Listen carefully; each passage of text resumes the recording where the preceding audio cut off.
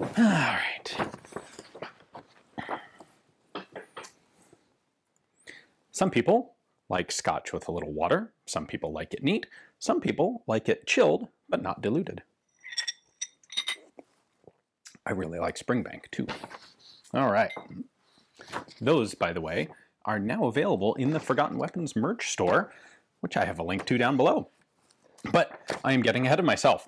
Thank you for tuning in to another video on ForgottenWeapons.com. I'm Ian McCollum, and today we are doing a Q&A with a bunch of questions, helpfully submitted by the awesome folks who are on Patreon, making Forgotten Weapons continue to happen every single day. And so let's jump right in. First up is Chris, who says, will Headstamp Publishing explore offering English translations of non-English books, such as Vom Ursprung der Selbstladepistole by Motz and Schuey? I would love it if we could, but I'm not really optimistic about the possibility. The problem is, well, there are a couple potential problems. The first one is the effort of translation. Von Ursprung der Selbstladepistole, which is a book I'm well familiar with, but don't usually try to pronounce the full name of. It's a fantastic book on early Austrian self-loading pistols, and it's been a tremendous reference for me, and it's all in German, and if you want to learn anything from it, you have to translate chunks of it out of German into English or whatever other language you speak. But the photographs are outstanding. The information that it contains is fantastic. The problem is it's hundreds and hundreds and hundreds of pages long. There's actually 3 volumes of it in total, and it would be a massive undertaking to, first of all, just to have someone translate it word for word. I think people underestimate how difficult that is, and you can't do it with automated translation. You can't do that really with just regular text with automated translation, because you have to then go back through and check every bit of it manually. But then if you're dealing with something that's highly technical, like a book on, firearms developmental history, that applies even more. So you basically have to do it manually from the beginning, because you won't save any time with a mechanical translation. Then we have to get, well, it's easier to translate into English because we can do the editing on a book once it's translated into English. We've also talked about the potential of releasing books in languages other than English, and one of the hitches there is finding someone who is suitably fluent in both languages and suitably fluent in gun stuff, who can act as a trusted technical editor in the foreign language. But the other issue that comes up is actually the rights to the images in a book, which sometimes the author owns, sometimes they don't. This is, copyright law is complex and takes itself very seriously. And you'll see this come up related to YouTube with the use of things like images, clips from other shows or movies, or the use of music in a YouTube video. People own the copyright to things like music. Well, people own the copyright to images as well. And you have to get the right to use those images in a book, unless you're the person who took the image yourself. And so in some cases, those image rights are easy to get. In other cases, they have been purchased by the original author specifically for a particular book release, and you would have to go through all of the negotiations again to do it to do another book release, because it's not so simple as, well, I pay you and now I have the right to use that image. No, those agreements are often very specific as to what format you can use the image in. For example, I looked at a number of images that I wanted or was interested in purchasing for use in my own book, Chassepot de FAMAS, and it came down to things like it would be dictated how many copies I could print. If I was going to reprint the book a second time, I would have to renegotiate the rights to each individual image. How big the image is displayed. Is it quarter page? Is it full page? That makes a difference. And so even if the author's gone through all of that and they're able to publish their book in German or French or Italian, that doesn't mean that you can just easily drop it over and translate it to English and use the same images. There's a lot that goes into that. So there are a number of books that I would love to be able to reprint in English, and that Austrian book by Motz and Schuey is one of them. There are some Russian books that have come out recently on Russian firearms that have fantastic photography and really good scholarship, as far as I can tell, not speaking Russian, that I think would be great to translate into English, but I just don't know that it's feasible, viable to do it. So our second question is from 40 Licks, who says, as someone who is starting to take an interest in collecting firearms from the World War II, World War I, and World War II era, could you give some tips and tricks on what to look for? Anything that would say, don't buy this? So there are a few elements. When I'm looking at collectible firearms, I think it is important to recognize the relationship between price/value and condition. You get really, really rough, ratty examples of guns that are way down on the price scale. But as you get past like 80% condition, the price kind of starts to go up parabolically or asymptotically, because the difference between the value of a 95% condition gun and a 99% condition gun can be really significant. Going from like 95, 98 to 100%, you might legitimately double the value of that firearm. So in my position, I like to often take these things out and shoot them. And so I kind of actually avoid adding guns to my own collection that are too nice, because that's a lot of extra value tied up in something that I have to be really delicate and careful with. I like having guns that are in like that sort of 80% condition range, where I can take it out to the range, and if it gets bumped, it's one more bump amongst many that the rifle's already had. It's not going to change the value of the thing anymore. It's a gun that I don't really have to worry about so much. However, there are absolutely a lot of people out there who collect specifically on condition. And so if you're just getting into this, I think that's an important consideration to understand is, what are you going to pay for a particular type of firearm depending on its condition? And make sure you think about that when you're looking at, say, sold prices on classified ads and auctions and such. You can't just look at model price. No, you have to also look at condition to understand what value different guns are going to bring. Beyond that, I would say matching guns are always going to have a premium over non-matching. One of the conundrums I've run into myself is having the choice between two examples of the same model. One of them is, let's call it 90% condition and mismatched, which is to say not all the serial numbers are the same. And not all guns are serial numbered on all the same parts. Typically, the most important thing you're looking for is, does the number on the receiver or barrel match the number on the bolt? So anyway, like 90% matching or 90% mismatched versus a gun that's, say, 75% condition, but all matching. And I personally tend to fall on the side of preferring the matching lower quality example myself. So, a mismatched gun is always going to have kind of that cloud over it of, well, maybe it's really nice condition, but it's not matching, which is to say someone has swapped parts out at some point in the gun's history.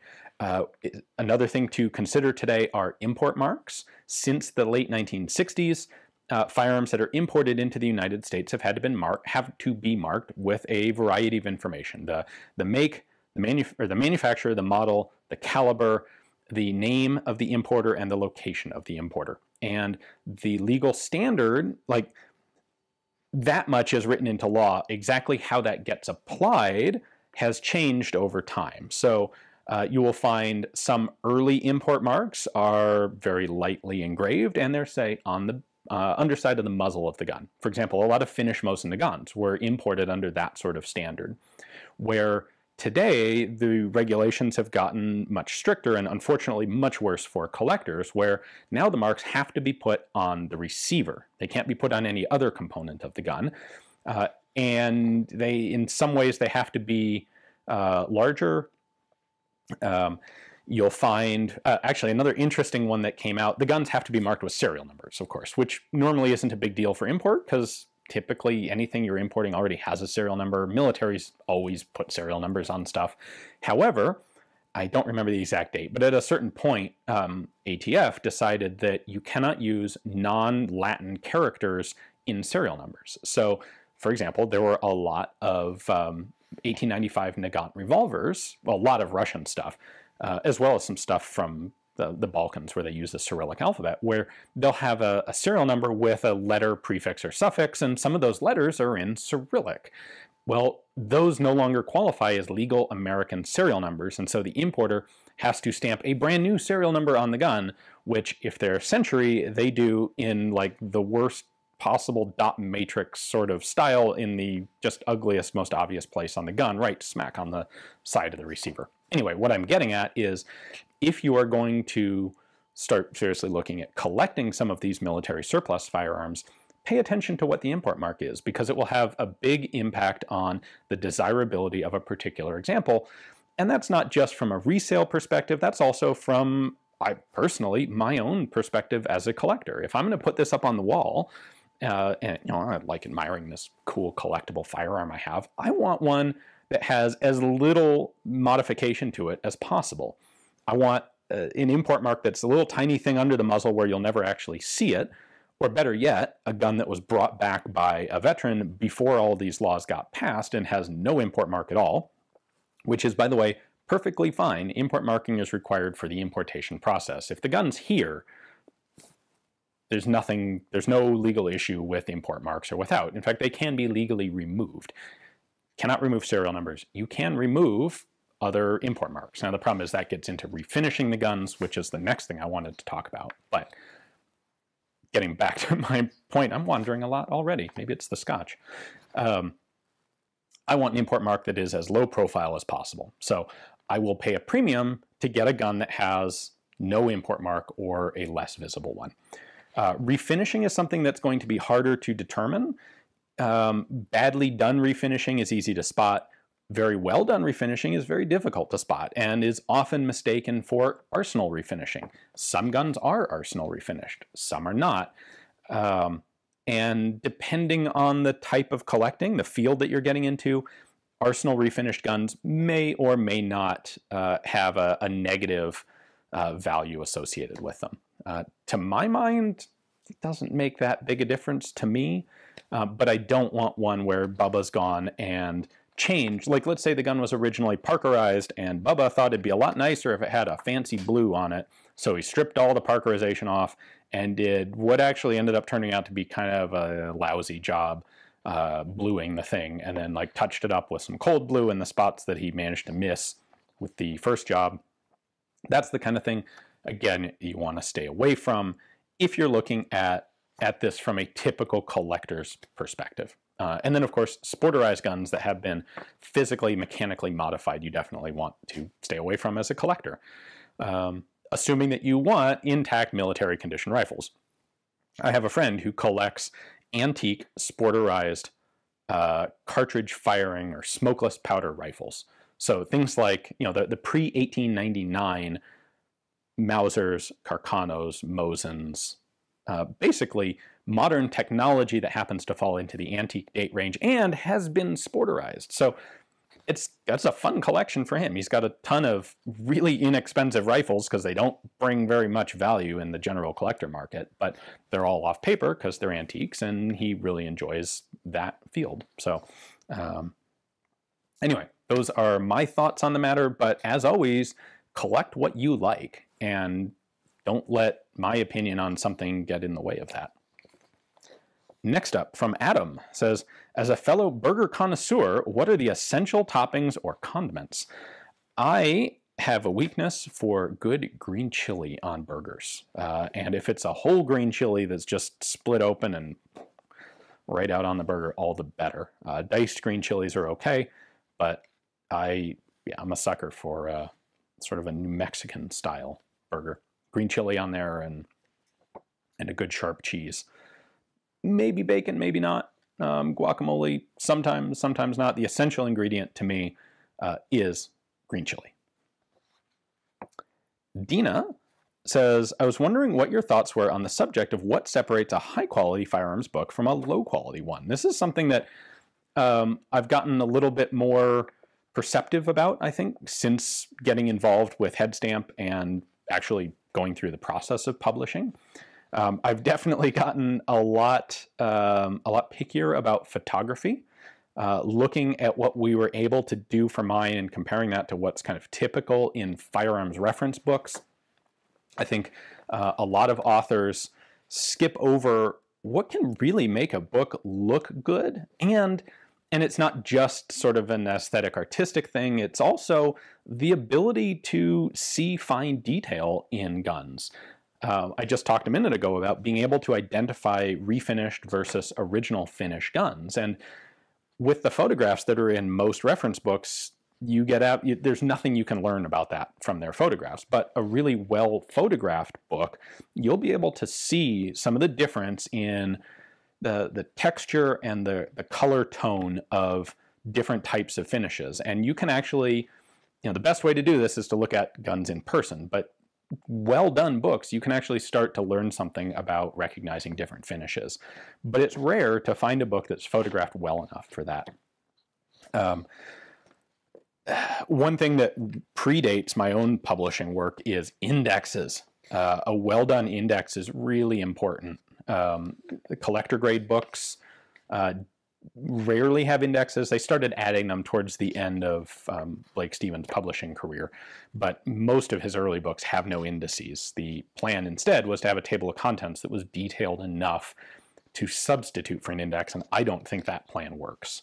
I think the organization of the book is tremendously important, and that's something that you can learn about by trying to answer a very specific question with a book. So if you say, and a simple end, it could be, I have serial number ABC123, when was it made?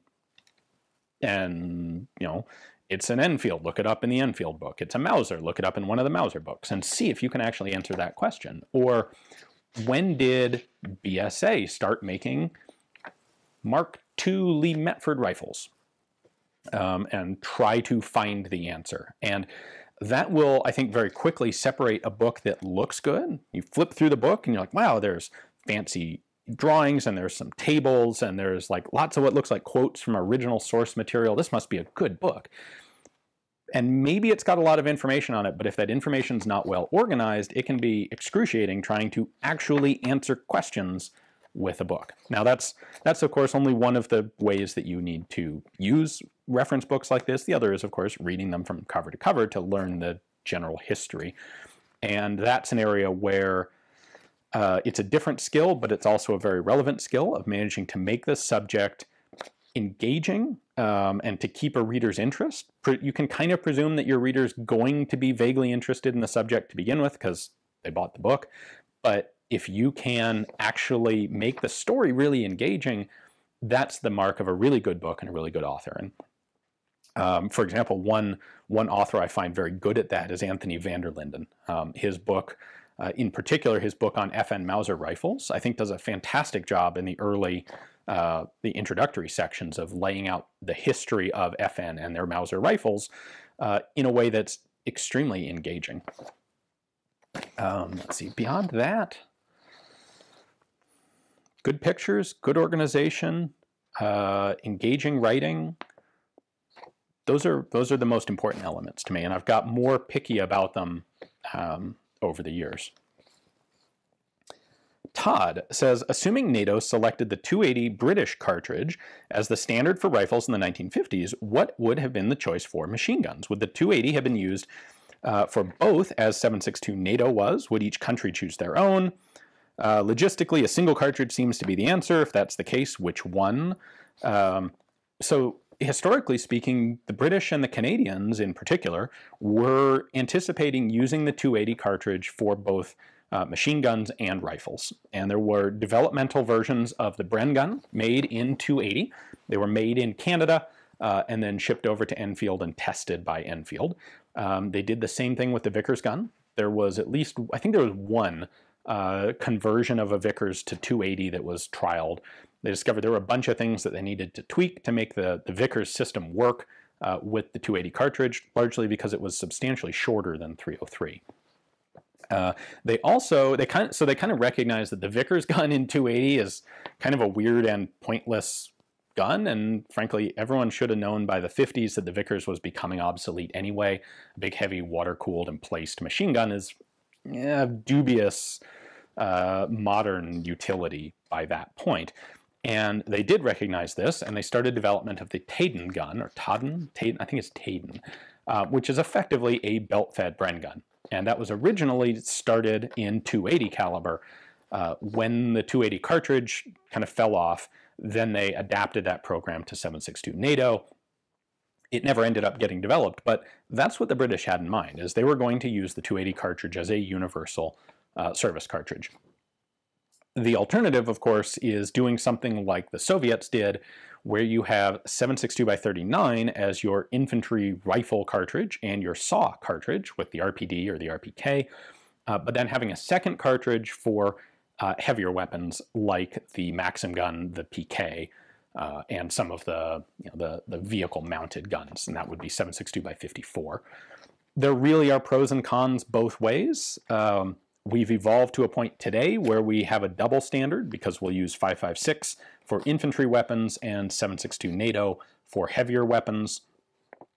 Really, there are logistical issues both ways. There are infantry use issues both ways. Having a lighter cartridge for the infantry weapon means less recoil, easier training, more effective practical accuracy in the field, carrying more ammunition, but having less ballistic potential at long range, especially when you're trying to shoot through barricades or vehicles or things like that. And so the idea is, well, then you give the heavier guns a separate cartridge, and then as Todd suggests, you end up with some logistical issues of now you've got two kinds of ammunition that you're trying to supply. I will point out, however, that may not be as much of a logistical issue as you might think, because even if you only have one cartridge, it is often going to be supplied in different packaging that's not strictly interchangeable. So your belt-fed machine guns, you're going to be supplying with ammunition in belts. And yes, if everyone shares the same cartridge and troops get belted ammo for their rifles, they can pull it out of the belts and put it into magazines. But ideally, in good conditions, you're trying to supply everyone with exactly the ammunition they need. So you may be supplying 3 or 4 different styles of ammo, even if it's all the same cartridge.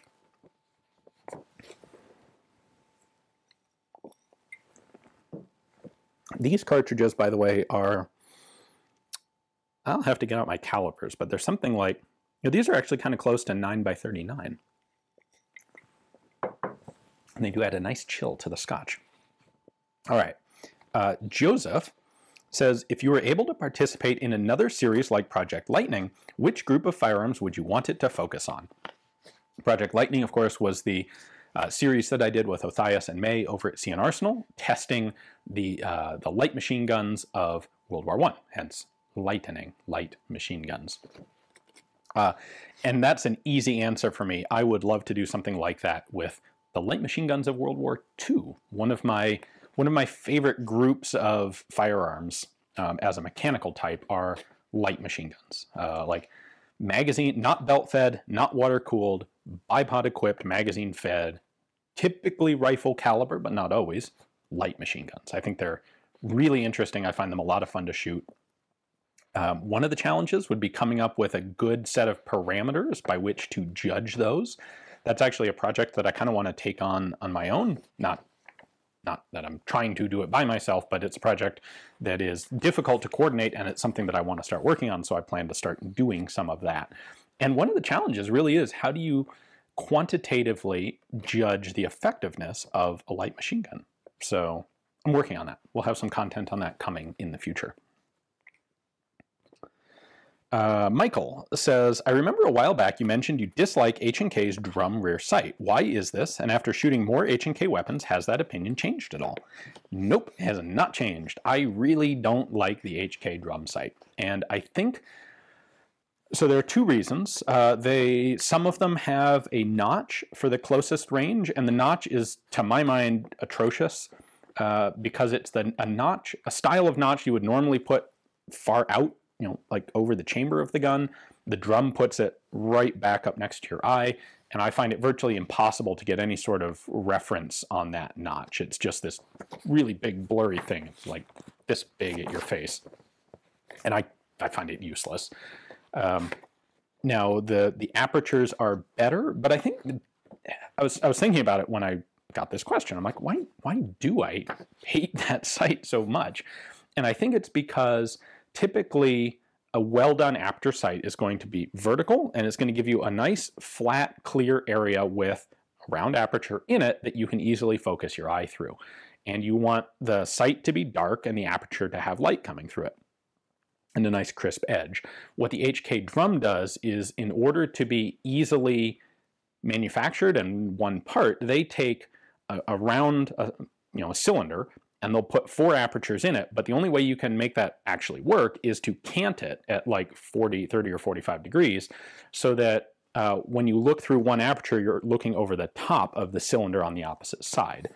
And what that does is, instead of giving you a nice, flat, perpendicular face to the sight, now you're getting one that is angled away, so it's going to be more likely to reflect light, and it's actually curved. It's curved when you're looking at it. So again, you're getting a variety of lighting conditions on the back face of that aperture sight.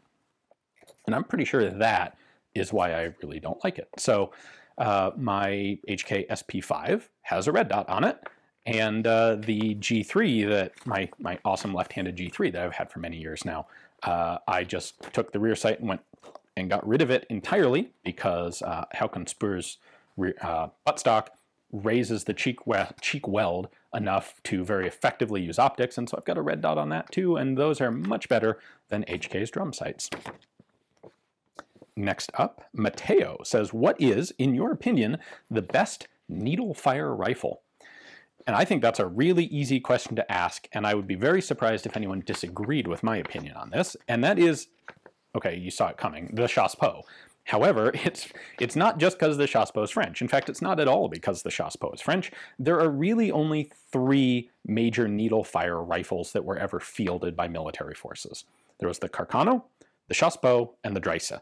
And the Carcano is specifically made to be a conversion of muzzle loaders into breech loading guns as cheaply as possible.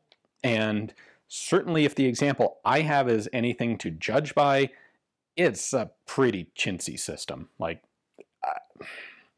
it does the job, and it did the job really cost effectively, but there's a reason that Italy scrapped those things very quickly. They're clumsy to use, they're just not very good. The Dreyse is a much better system, and it was designed from the ground up as a needle-fire gun, but it's 30 years older than the Chassepot. The Dreyse was developed in the early 1840s, and so its manual of arms is substantially more complicated and less efficient than the Chassepot. When the Chassepot was developed, people had bolt-action rifles. Not a lot of them, granted, but the Chassepot is just a much more modern handling gun than either the Carcano or Dreyse needle-fire rifles. And I think it's a clear winner for best needle-fire rifle out there. I was about to say it was also the most successful. It was definitely more successful than the Carcano. By the way, the Carcano needle-fire is the same Carcano as the guy who developed the bolt-action Carcanos. The needle-fire was his first major firearms design project. Anyway, I didn't think to look up total production numbers for all the different models of the Dreyse, because there were a lot of different models, but I suspect production of the Chassepot was substantially higher than all of the Dreyses put together. So I will go out on a limb and say the Chassepot was the best and the most successful and the most produced and most used and best used of the needle-fire rifles.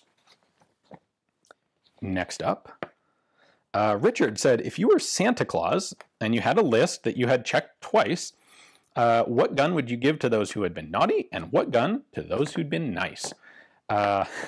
Naughty, I would give everyone on the naughty list one of those Arsenal double 1911s, because those things are awful. The only problem there is they're awful, but they bring a lot of money because people think they look cool, and the price is high, and there aren't a ton of them out there. So the problem is, I guess all of my naughty people would then just sell those things and have a big pile of money. So the easy answer, I suppose, is, well, I give them all Zip 22s because those are also terrible and they're also not worth anything. But I did want to highlight the fact that that Arsenal Double 1911 is an incredibly awkward gun that is just... I have a good friend who got one of those and did some promotional work on it and later told me, this is the most awful gun I have ever fired in my life. Anyway, the people who have been nice get what would Stoner do 2020 rifles or carbines from Brownells, because in my mind, those are super cool. And for me, that is my single most practical gun that I own. If I had to run out of my house with only one firearm, not knowing what sort of practical thing I might have to do with it, it would be that gun. And I would love to see them in the hands of more people. So I would give one to everyone who's been nice if I were Santa Claus.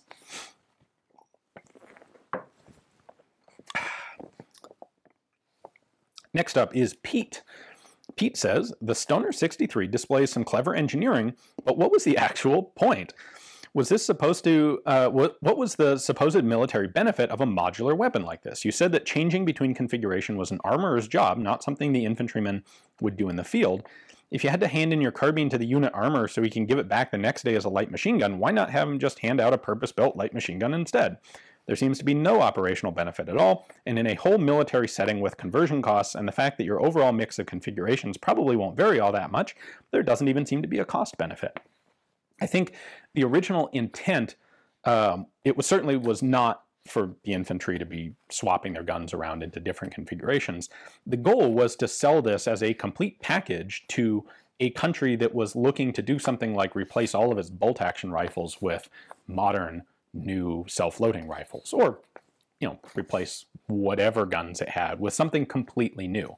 Because as a whole military package, there is absolutely a logistical advantage in this level of interchangeability. And I think you see a similar thing with the Soviets and the AKM, along with the AKM-S and the RPK, where no one, you know, soldiers are not going to go exchange their folding stocks for fixed stocks, certainly not their underfolding stocks, and they're not going to switch their infantry rifles into squad automatic, you know, RPK light machine guns. But you get a benefit logistically from those, all three of those guns sharing a large number of parts. And the same thing holds true for the Stoners. Being able to produce universal parts so that you can replace, you can fix a rifle or a machine gun or a vehicular mounted machine gun or a saw or a marksman's rifle. Anything that breaks, there's a good chance that it's going to be one universal part involved in fixing it. That really does have a benefit. Now, let's say you're Colt in that situation, or Cadillac Gauge in that situation, and you're trying to sell, I don't know, El Salvador, a complete new arms package based on the Stoner 63 system. Well, if the US Navy comes to you and says, hey, we kind of like the light machine gun version, we'd like to try that out for the SEALs, you're not going to turn them away and say, oh no, you have to buy the whole package. No, you're going to be very, very happy to sell them any individual components they would like.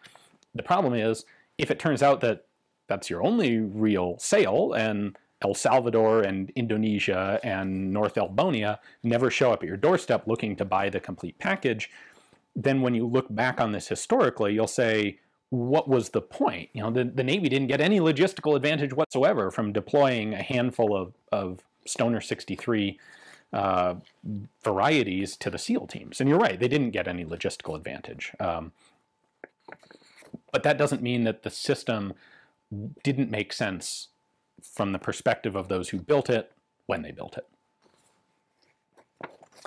Edward says, you have been hired as a technical advisor on the next James Bond film. It is a remake of Dr. No and contains the classic scene where Bond is forced to give up his unreliable Beretta and start carrying a Walther PPK.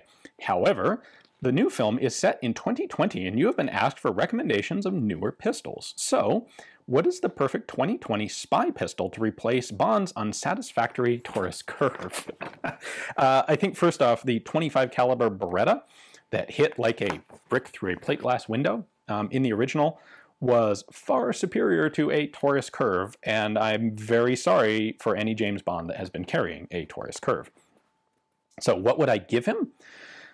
Let me preface this by saying that the newest swankiest stuff on the market isn't really my forte, but I am thinking I would give him a SIG P365 XL with a red dot on it.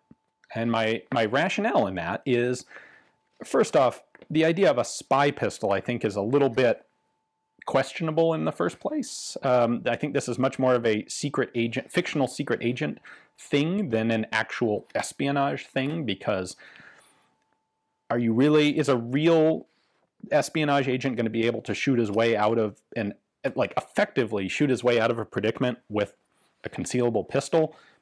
And what's the likelihood of that compared to getting caught and having to explain a pistol and having to suffer far greater consequences for doing a thing while carrying a pistol, as opposed to doing a thing while carrying, well, anything other than a pistol? So I don't know how realistic this is, but the way that Bond uses a pistol, in theory, what I'm thinking is we want something that is compact, it's easily concealable, but it's going to allow ideal marksmanship. It's going to give him some limited amount of volume of fire, because when we see Bond in gunfights, he's usually fighting several guys.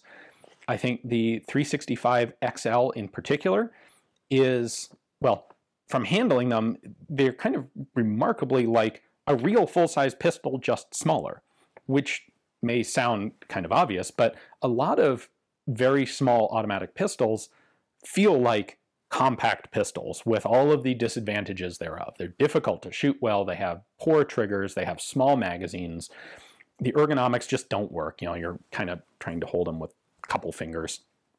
The 365 just feels like a small version of a real pistol. It's got a very nice trigger. You can stick one of the really compact red dots on it, and I think get tremendous effectiveness. In theory, you could go so far as to stick a muzzle compensator on, which would actually do some good with a short-barreled 9 Parabellum pistol. And I think that would be pretty darn good. There may well be some other options out there that I'm not thinking of, and I'm deliberately avoiding anything that is a full-size service pistol, because I think that's inappropriate for secret agent James Bond, unless he's becoming Rambo, the Special Forces invader. Otherwise, oh, well, shoot, we'll give him something really cool, like one of the new aliens. But no, I'll go with a 365 XL with a compact red dot on it. All right, next up is Joshua, who says, what are the best and worst folding stocks for rifles or submachine guns?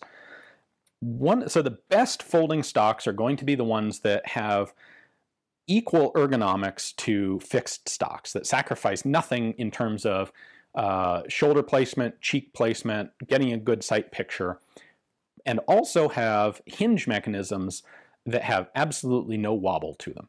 And one of the best examples I can think of that is the Daewoo K2, which has an excellent stock. It's basically the exact same profile as a standard fixed stock, and it's got a monstrously beefy hinge mechanism, pretty similar to what's on the FAL. I don't think I've ever seen one that was actually loose or rattly. There are other guns that are similar.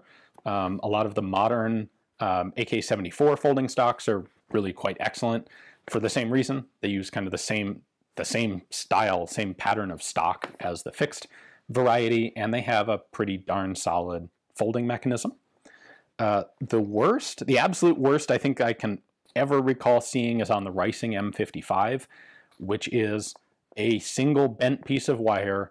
It's not centered on the gun, it's slapped onto the left side of the gun, and the only thing that locks it in tension is a piece of spring steel in a sort of U or C shape that the stock snaps into.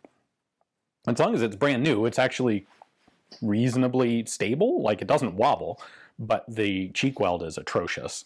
And if it gets worn, if that C-clamp thing gets bent at all, it's not a matter of the stock might start to wobble, it's the stock might actually like collapse on you while you're shooting. A runner-up would probably, and this isn't rifle or submachine gun, but a runner-up would be the collapsing stock on Cobray's Terminator shotgun, which is also atrocious. It has a terrible cheek weld, and it has a propensity for coming loose and collapsing on recoil, which then slams the back of the gun into the user's face. So that might actually be worse than the Rising, because the Rising's a little 9mm subgun that's probably not actually going to hurt you if the stock collapses. The Cobra Terminator was terrible in every way, and the stock was a big part of it.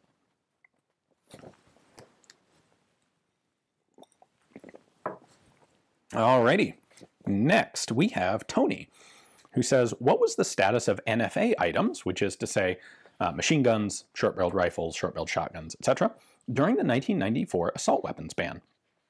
And I initially looked at this and went, well, whatever, not an interesting question. And then I thought about it, went, you know what, actually, there's a lot of people around now who weren't around during, or weren't collecting guns during the assault weapons ban, and that's actually a rather interesting question. So,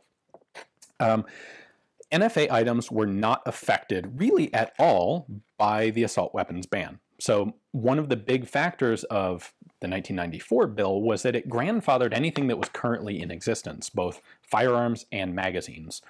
And that absolutely applied to NFA items.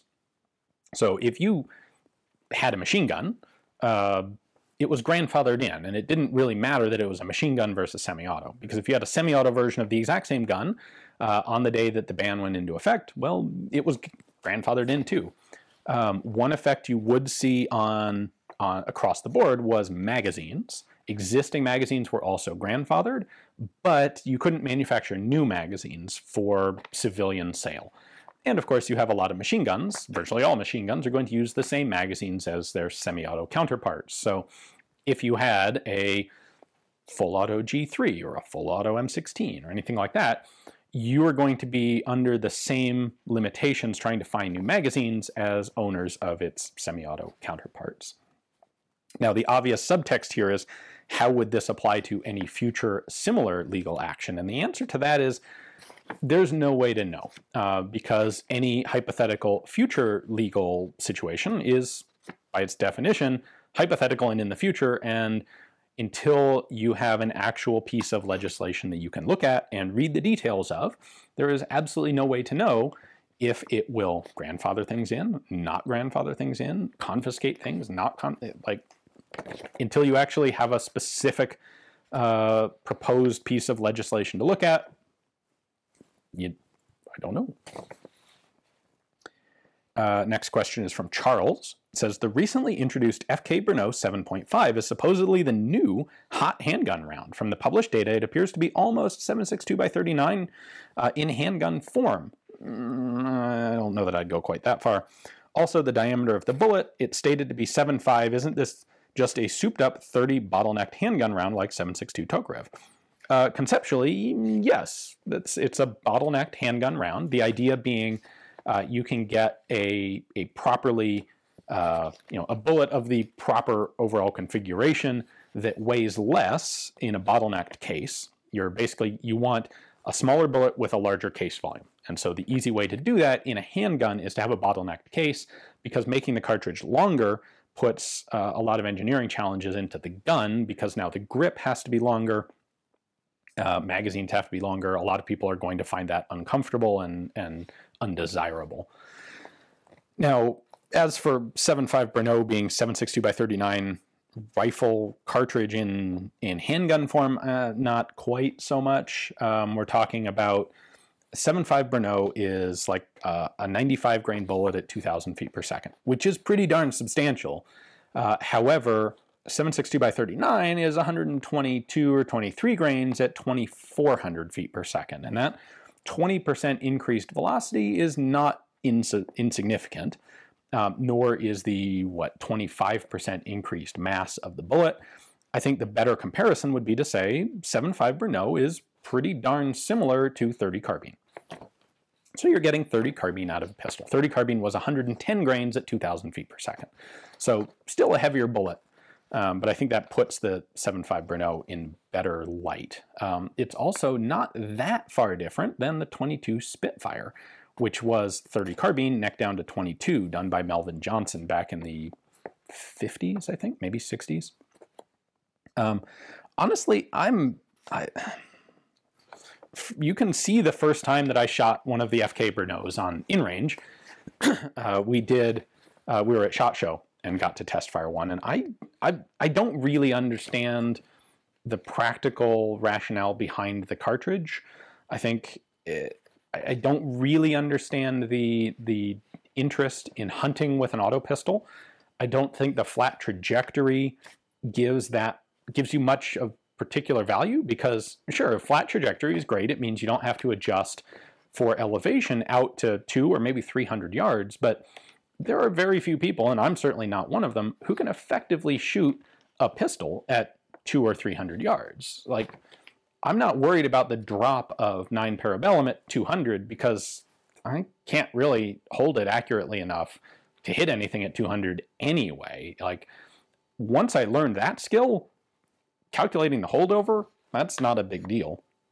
And when I say I'm not sure, like, I'm not sure I understand the interest in a large caliber hunting auto pistol, it's because to me a revolver simply makes a lot more sense for that. If I wanted the ballistics for hunting that I get from 7.5 FK, I would look at something like a 357 Maximum, which provides basically the exact same ballistics, allows me to also use a much heavier bullet should I want to. It's going to allow me a nice wide variety of bullet types, and I don't have to worry about trying to make a pistol that can reliably cycle a very high pressure cartridge.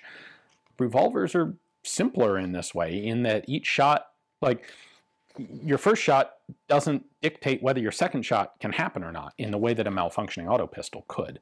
So I know high velocity pistol cartridges have always attracted a fair number of people, and I think the FK Brno is going to be no different, but I'm not really in that group. I don't quite understand it.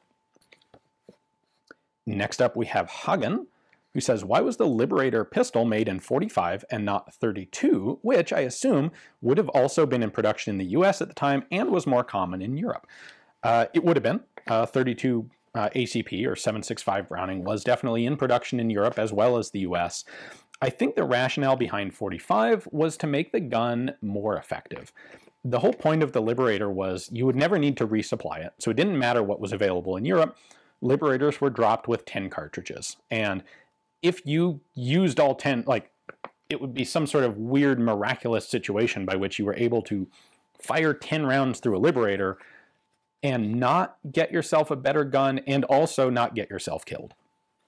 So if you're going to have a gun like that that's basically a one-shot chance at shooting a Nazi, best do it in a big caliber. Like, it'd really suck if you got a decent shot off with a Liberator and it wasn't effective. It wasn't a one-shot stop. Like, you know, use the big cartridge, give people the best chance at being successful with it, which rarely happened. The gun was not one of the objectively better decisions of how to spend resources, I think, but it's a very romantic idea. Bones said, did John Garand make any guns other than the M1 Garand, and if so, were they successful? Yes, he developed a variety of different guns. None of them were, frankly, none of them were successful at all. Certainly none of them to the level of the M1 that we're all familiar with. John Garand was an employee of Springfield Armory, and so a lot of what he did was developmental work on behalf of the Armory. He designed a prototype for the M1 carbine trials that was submitted by Springfield.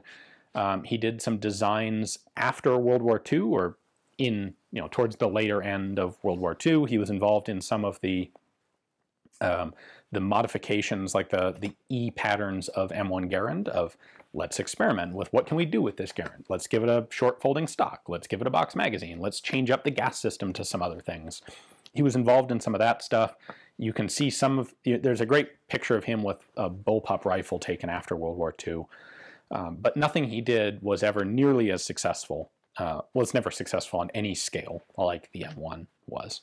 And I'll point out, he spent well over a decade. Effectively, that was about a 20-year process to get the M1 Garand into the hands of American soldiers as a standard issue weapon.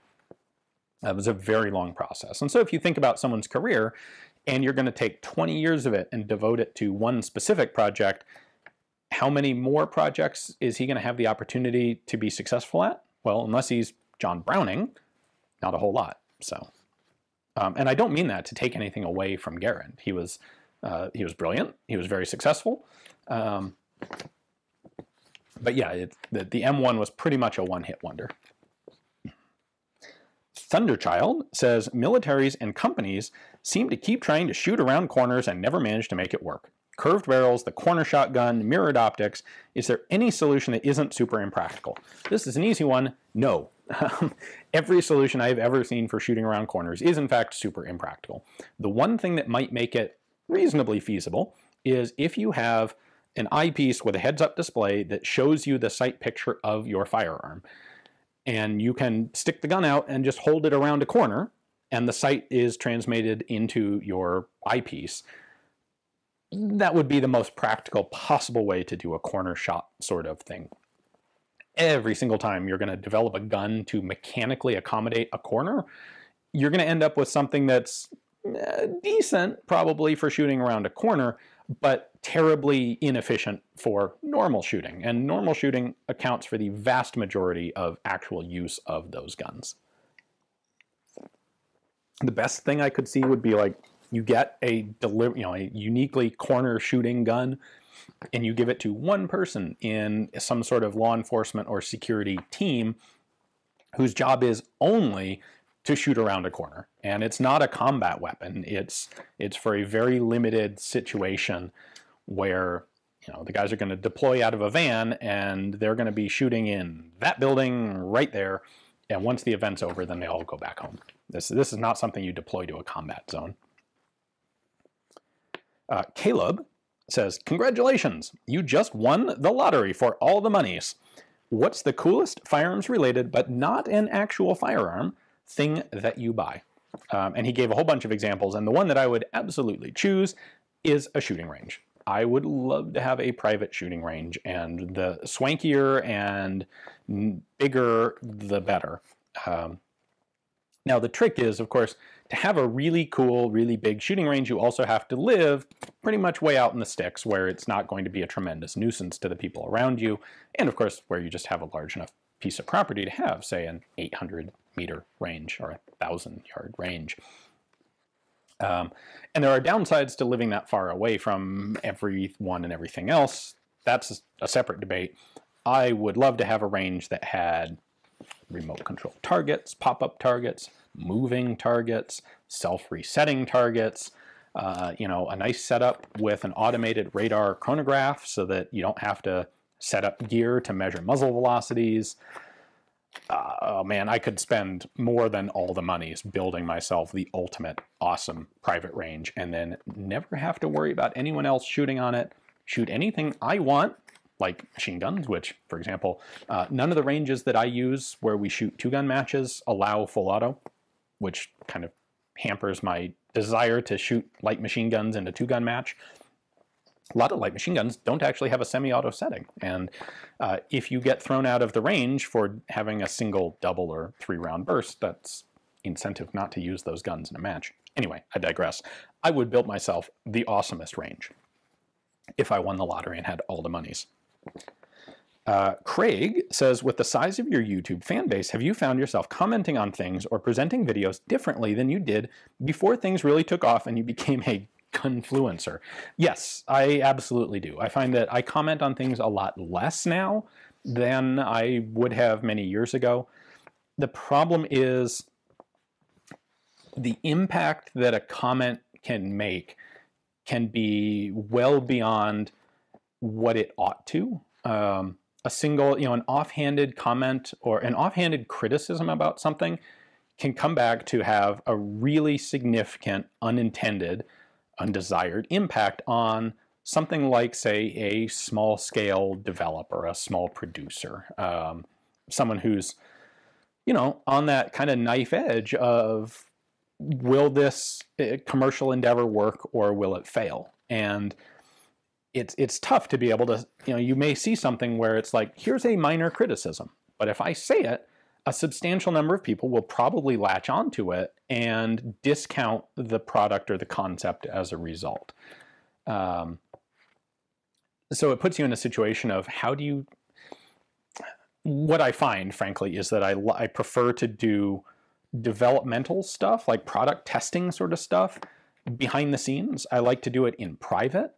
so that I can talk about concerns and give a product the best chance to be improved to the point of really being viable before it gets PR. Because I hate it if something comes out and it's like 95% great, but it's got this one glaring problem that makes it unreliable.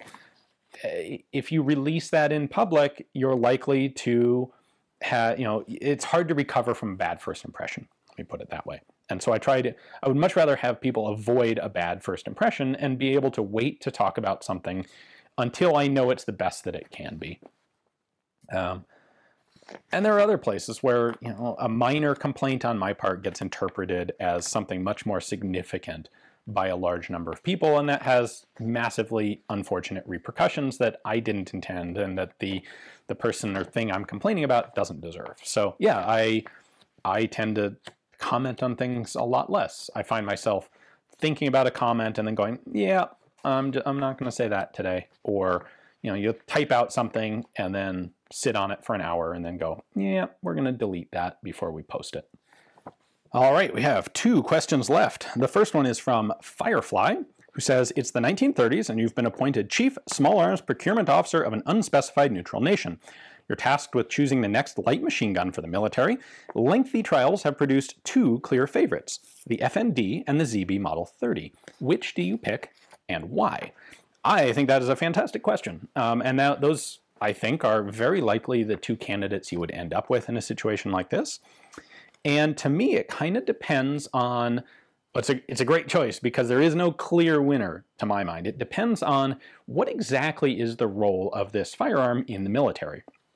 So the FND is basically the final evolution of the BAR. It has a bottom-mounted magazine, which means you're limited in magazine capacity really to about 20 rounds. In theory, you could stick a 30 or 40 round mag on it, but then the gun kind of just monopods up on the magazine and it's too tall. However, it's got a good pistol grip to it and it's got a reasonably good front grip. And it is much better suited to shooting off the shoulder or using as an automatic rifle style of firearm. More amenable to a one-man operation instead of a crew. Definitely better with a crew, but it's a light machine gun that blurs into automatic rifle a little bit. Where the ZB-30 this is, by the way, the ancestor of the Bren gun. It is a nice improved version of the ZB-26, which is good. The Yugoslav, the ZB-30J, is going to add adjustable gas regulation, which is a nice improvement, which the FND does also have. However, it's got a top-mounted magazine, and it doesn't really have much in the way of a front handguard. It's a gun that is much better as a light machine gun, and it kind of skews the other way, where it's more suited to dropping it on a tripod and having it blend a little bit into general purpose machine gun category. With the top-mounted magazine makes it a little bit better suited for a 2-man team, 1-man loading, 1-man shooting. The magazine's just more easily accessible for a dedicated loader to work with. So they're both outstanding guns. I don't think the country would be in bad shape with either one, but the choice really comes down to, do we want something that's going to blend into automatic rifle, or do we want something that's going to blend a little bit more into static machine gun?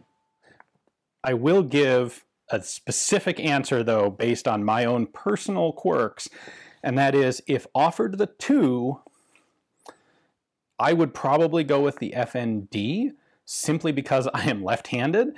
The FND has sights that are right on top of the receiver center line and very easy to use either left or right-handed, where the ZB, with its top-mounted magazine, has its sights offset on the left side of the gun, which are a bit awkward to use as a left-hander. So I would not necessarily let that influence a military decision, though. And our last question is from Barton, who says, now that the What Would Stoner Do specifications are finished, what are your best arguments for someone buying a rifle in this configuration as compared to the plethora of AR variants already on the market? Excellent question. And I think my answer would be that every component in the WWSD 2020 rifles which, by the way, a collaborative project with Carl Casarda of InRange. We started working on this back in 2017. There's a ton of video about it over on InRange that you can check out, and it was very cool that Brownells was interested and stepped up to be our exclusive retailer of a complete WWSD 2020 rifle. But every component in that rifle was very specifically chosen for one or more reasons. And the reasons are not because it's what we had available.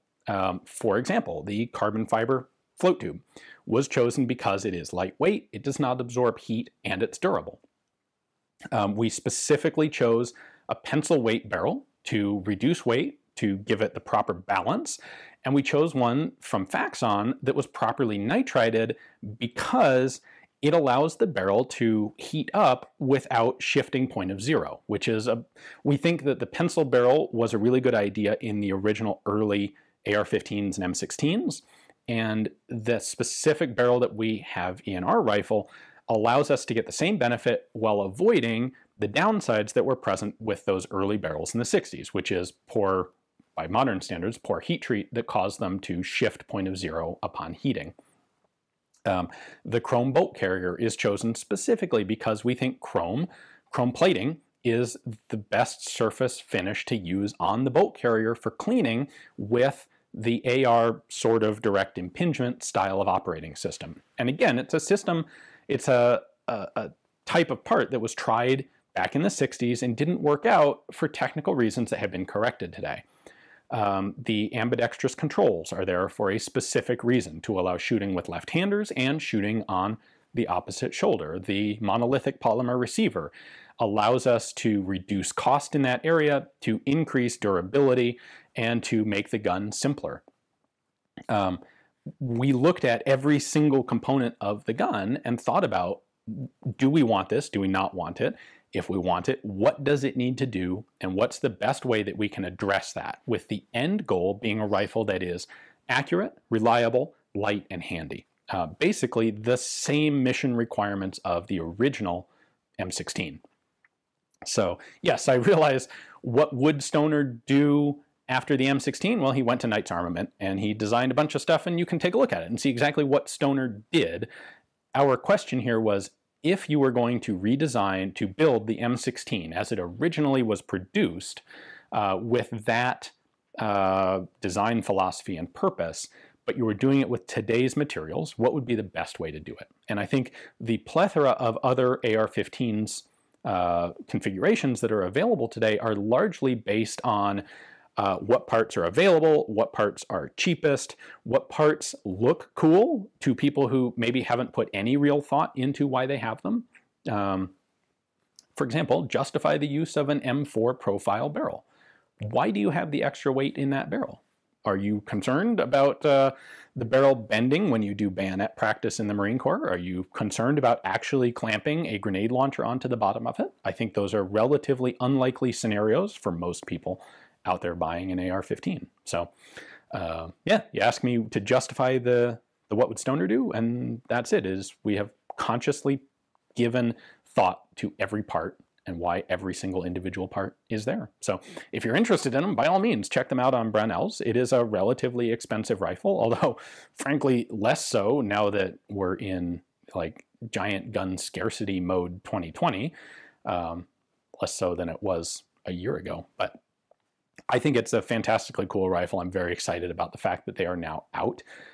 Being able to turn our thought experiment of 2017 into an actual commercial product that is, in fact, better in a vast number of ways from our original 2017 rifles is really exciting and really cool. Anyway, that is all the questions that I have for today. So, a big thanks to everyone on Patreon for continuing to make Forgotten Weapons possible. And if you want to add whiskey bullets to your freezer and or your liquor cabinet, check out the link for the Forgotten Weapons merch shop in the description text below, where you can get a set of them yourself. Thanks for watching.